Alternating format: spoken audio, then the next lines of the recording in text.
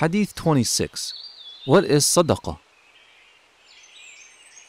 On the authority of Abu Hurairah, may Allah be pleased with him, who said, the Messenger of Allah, peace be upon him, said, every joint of a person must perform a charity each day the sun rises.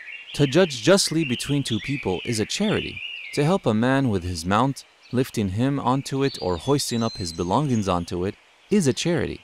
And the good word is a charity. And every step that you take towards the prayer is a charity. And removing a harmful object from the road is a charity.